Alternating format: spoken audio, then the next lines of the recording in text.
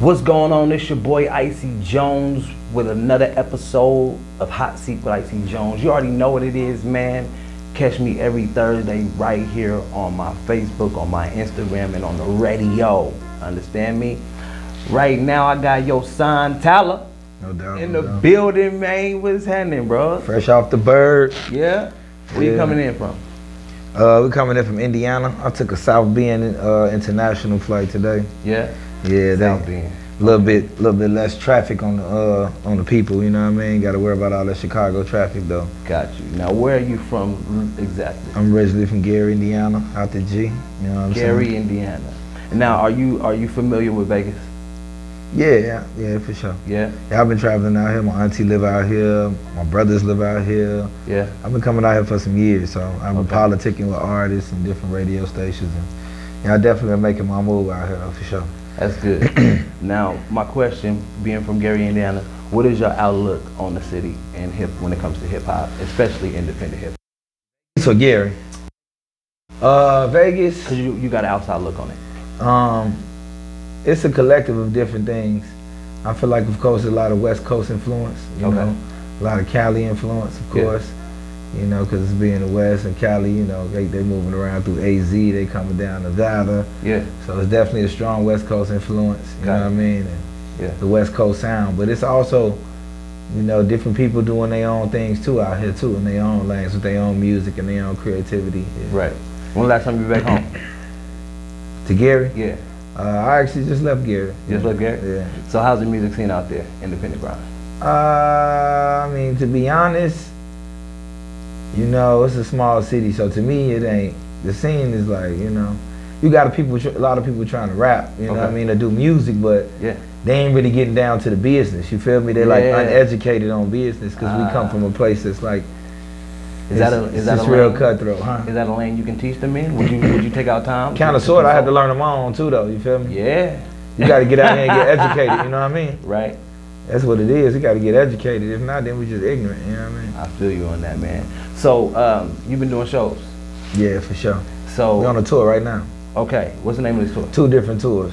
What's the name? We on the tour right now called The Hottest in the City. Okay. And we on Talk My tour. Okay.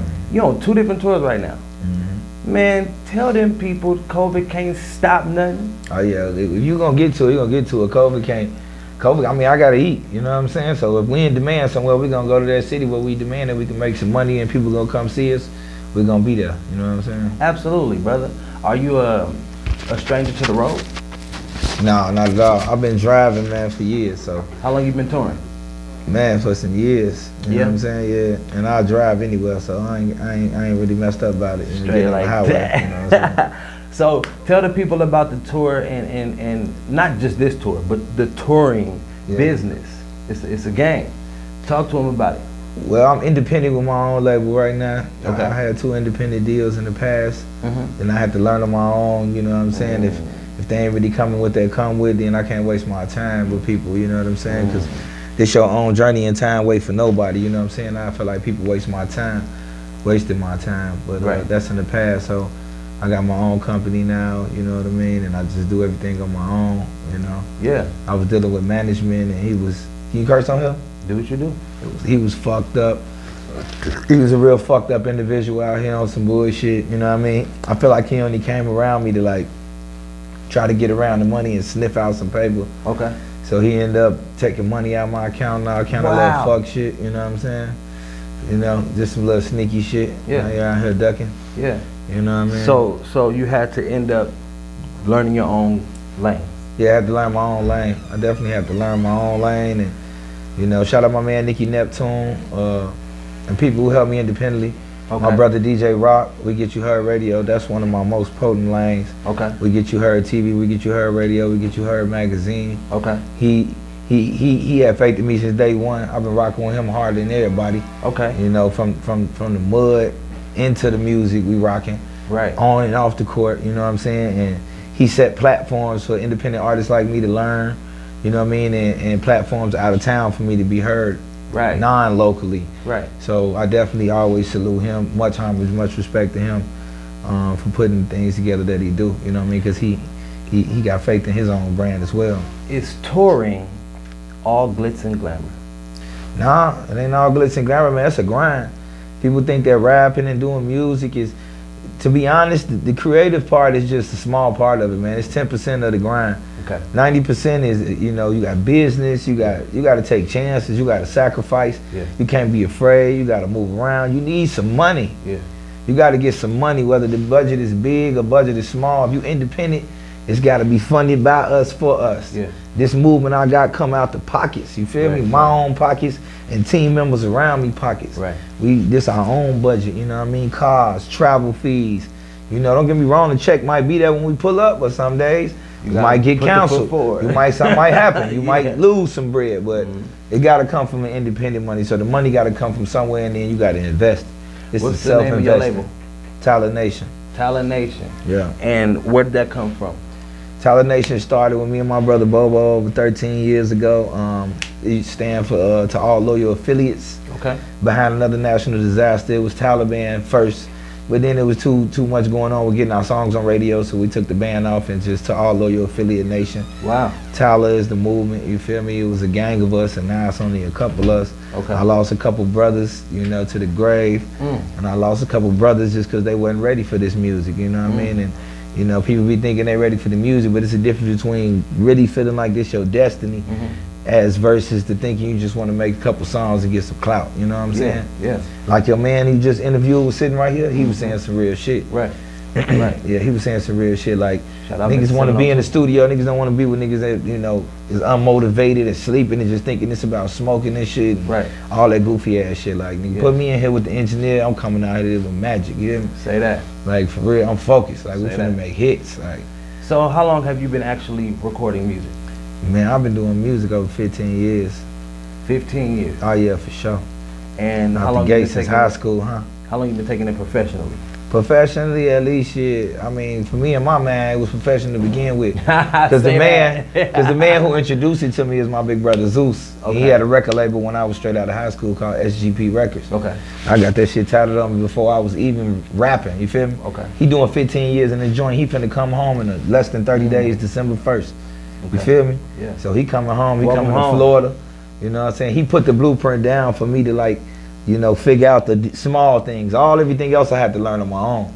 But he put the blueprint down for us, what was needed for the grind. You know what I'm saying? Money was needed. Yeah. Studio, you feel me? Sacrifice and not being afraid to travel and go out here and take your shit over. You know what I mean? You got to take this shit over. When you say that, man, I have to pose the question.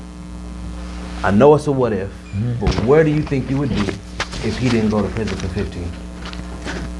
Him? Yeah. No, you. Oh. With him being by your side. Oh man, if he wouldn't have never left, we ain't no telling where we'd be, man. We'll be at the top of the food chain, man. What we on our way to right now.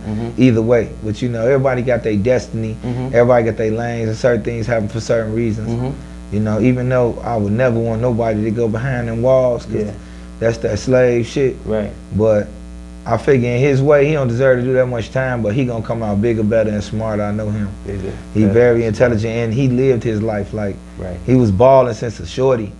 You know what I mean? Trucks, rims, cars, taking care of his whole family, crib, pool, traveling, snatching young brothers like me up off the street, teaching me different things, how to drive, how to go out of town, you know, how to fly on a plane. You know what I mean? How to go do, you know, just real life survival shit, you know what I'm saying? Like different shit that we need more of the OGs teaching the youth instead of just sending them off on the block with a pack. Right. Teach them how to get their credit up, you know what I'm saying? Teach them how to get a loan, teach them how to come with a business plan, you know what I mean? Absolutely. Shit that I had to learn on my own. I had to learn that shit later in my life. Now let me ask you, when you say when you have to get it on your own, right? Does that stop you or make you reserve sometimes to help telling the next man or helping them taking the time out? You know, to console, to actually like guide them there? Does that make you reserved about it? From the grind being hard, it's like, it's definitely, that's what I got to fuel to the next shorty, the next youth. Like, do this and do that, because I could tell you from experience. Like, I'm telling you this because I already been through it. So don't think it's like this.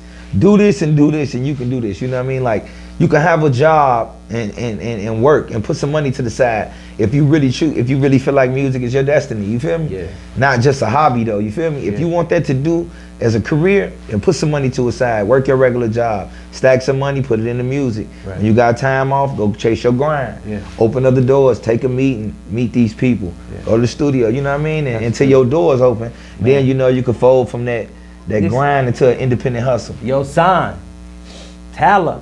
Out the gate. Man, do you have 16 bars for us, bro? I don't care if it's written, I don't care if you freestyle, it doesn't matter, but do you have something that you can rap for us, bro, that we could take home and we can, you know, let me think. Put it Of on the course wall. I got something. Let me think. Yeah, take your time. I know because it's off the top, but I do like to get them 16 bars, man, off the cuff. You feel me? Knock him out the park, right? I'm trying to think what I can spit right now.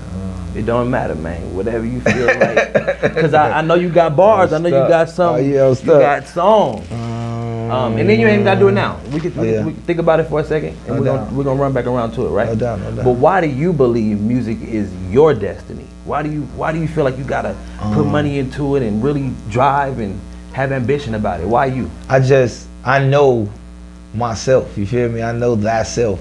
And I don't know what I'll be doing without music. Like, without music, I feel like I ain't even living, you feel me? Wow. That's how involved I am in the music. That's how much music is a part of my life. Like, all I do is listen to music or write music or record music or we figuring out how we finna get heard out here, you feel me? Yeah. Because I know I got that shit, you know what I'm saying? Yeah. Like, that's no question. So the other part is just about the business. Right. I know I got the heat. Right. People been telling me that forever, but now it's just really, I ain't gonna say now, the last 3, 4, 5 years, it's really getting out there and the doors is opening for opportunity, you know what I'm saying? So I just know it's destiny, you know what I mean? Spirited and the destiny know I was sent here to make music. And not just make music, but through the music and through interviews, enlighten other ones into the light and get them more informative about what's going on and just, you know, feed off the right information to grow minds. You feel me? You got children? No, I ain't got no. No kids? No, not yet. So when you was coming up, right? Did you have both your parents? Nah. No? Okay. Your guardians or whoever was over you? Yeah, my mom's was there. My daddy was there here and there, but he was thugging too. Okay. But you know, I don't blame him. You know, he came from the same place I came from, so I understand it. What was and his daddy wasn't there either, huh? What was instilled in you? Was instilled in me? With you today? Man, like growing up. Hunger. You feel me? Like, you know, you just gotta figure it out. You gotta figure it out. You know what I mean? And you gotta get consciously aware of what's really going on. You know, like, there's so much information in the world. You gotta distinguish bullshit information from valuable information. It's a lot of shit out here. We gotta distinguish because it's a whole bunch of bullshit information, and it's only like a little bit of conscious information. But not a little bit. It's only a little bit of the percentage of people into that consciousness. Right. And when you tap into that consciousness, then you can start like what I would call the cheat codes to surviving in this world that was developed to keep your ass down. You feel me? You gotta understand we living in a system that was created to keep you thinking mentally low, to eating mentally low, to doing low shit, low dimensional shit. You know what I mean? So when you figure out the cheat codes and get into some of this consciousness and good meditation and eating correct and living an abundant lifestyle, then you can start figure out the ways to maneuver from all these tricks and traps they got here for us to, you know, be fucked up. Absolutely. You know what I mean? And once I got into that, then the door started opening, for real. Word. Like that. Like that. Straight up. That's and get with the right gods. Yeah. You know what I mean? Get with the right gods that fit your DNA. You know, all these fictitious ass shit out here that motherfuckers, that shit ain't doing nothing but keeping y'all down. You know what I mean? Your prayers ain't gonna get answered. when it comes to what you want to put out there into the community, obviously it's positivity, you know. Yeah, definitely. And having us, you know, think beyond what we see. Definitely, you know what I mean? Definitely. There you go. You know what you know. Yeah, absolutely. Talk your talk. when you actually look at your music, right? Who is your music? Because sometimes like you got to separate the man from the music because the man may talk about some gangster stuff, but I mean, excuse me, the artist, the music may talk about some gangster stuff, but the man is on some prestigious stuff. He's just talking about his story in the music. Right. But where he at now, it's a whole different level. So for you, who's your target demographic when it comes to your music? Who are you reaching? What is that? What does that group of people look like? The group of people I'm reaching is, of course, the youths that come up in the ghetto. You know, people who come up in the ghetto. I'm reaching ghetto people first and foremost.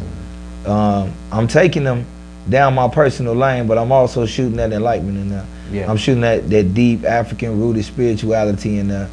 You know what I mean? And like I say, the enlightenment in there, you know what I'm saying? Yeah. I hit them from what they already into, and then I sneak my own message in there to get them woke and give them something else to think about, like, maybe I need to research that, or maybe he got a point, you know what I mean? Nice. So I try to drop the jewels in there, but in order to get somebody to relate to you, they gotta feel comfortable with you first, you feel me? Yeah. It's like a kid, you know what I mean? The kid ain't gonna really fuck with you till you give them a piece of candy, now they getting cool and they start smiling. Yeah. Then I could drop something on them, you feel me? Right. I pull them in first and then magnetize the rest, you know what I mean? Absolutely. So you come up with them bars yet, bros? I need a song, man. I got a brain fart. Can anybody pull up just a little something so he can get I just need to hear something that I need to spit. I got so much music. You know how I be. I'm a musician. I feel the same way. That lingo, that new shit. Yeah, hit him with the lingo, ain't it? Yeah, ain't it? Hey, y'all, we got Yoson Tala in the building, out man. The gate, out the y'all gate. go look him up. Hey, how you spell that? Yoson. Okay. Tala. Subscribe to the YouTube. My YouTube bussin'. Yeah. We about to get them YouTube checks popping in a month. That Instagram verification finna be in the next day or two. Yeah. We about to get verified on Instagram. You feel me? Shit official over here. You understand me? For artists watching, in general, in music, all over, publishing checks, royalty checks for BMI, ASCAP. Make sure that you sign up for it and get it. Whether you're a publisher or just a songwriter, get your bread, get your money. Beloved, oh dearly beloved, follow the structure and stick to the system. Don't fuck with no oppas. Don't fuck with no coppers, can't trust them for nothing. Don't need them for nothing. Oh dearly beloved, no skipping the subject. You love me, you riding, you gonna sleep beside me. This is the next single I got called Mob Ties. Official shit, video official. Tied in, Mob Ties. Tied in, I'm with the guys. Tied in with the mob to the bloody end. I need my M's, dead presidents. These bitches catching feelings when they in the zens. I give no fuck about no past tense, bitch, we in the present. These are my members, they steppers, they love making moves. I'm talking about hitters, they put you on 6 o'clock news. Blood in, blood out, that's the rules. When we got from the mud, that's the tools. Leave them in the box, you may lose. Leave them in the, hey, this thing of bars. Suits and cigars, free the guys. Behind the bars, this thing of bars. Obey the laws, 1,000 parts. Salute the gods, mob ties. All right. Tied in with the mob out the gate. Smooth sailing, man. No doubt. That's smooth right there. Is some of the new music sounding like that? Yeah, it's even heavier though, you know what I mean? Like Mob Ties is that thing, don't get me wrong. That's for a group of my people, you know, a special, distinguished group of gentlemen, you feel me? Yeah. That's who that's for, a family-based record. Lingo is my single out right now, doing over 100K on YouTube. Okay. About 40, 50,000 on Spotify. Nice. I'm dropping that Mob Ties video in a couple days on the 7th. Okay. I already got a full campaign for both of them ready. Lingo is on the radio right now in Chicago, Iowa, Indianapolis. Doing like 10 to 15 spins a day. Nice. Shout out Raw TV Radio, DJ Ferris, DJ Naphis, Sean Dale, Real T. Yeah, that's the move right now, but I got some heat I'm gonna be doing out here that I unreleased records that's on steroids. Okay. Shout out my producer Malcolm Flex, Shot City. Hey. That's my magic man, be coming with that heat. And we got a whole new sound. I got my own sound, like for real. Yeah. It's my own sound, my own lane, and they gonna love it. And it's quality, you feel me? And it's all true stories, you know what I mean? No fabrication, I'm living this shit for real. Let's do it, man. Been living it. Yoson Tala in the building. Man, listen, you enjoy yourself today, bro? Hey, I'm good. Straight off the flight to an interview. We in the Audi truck, smoking that gas. Life is plentiful, you hear me? Welcome to Vegas, Sin City, you hear me? Hey, man, Hot Seat The with devil is a lie. Make sure you tune in every Thursday and Friday. Icy Jones. You already know, man. We out this thing. Love. We out, y'all.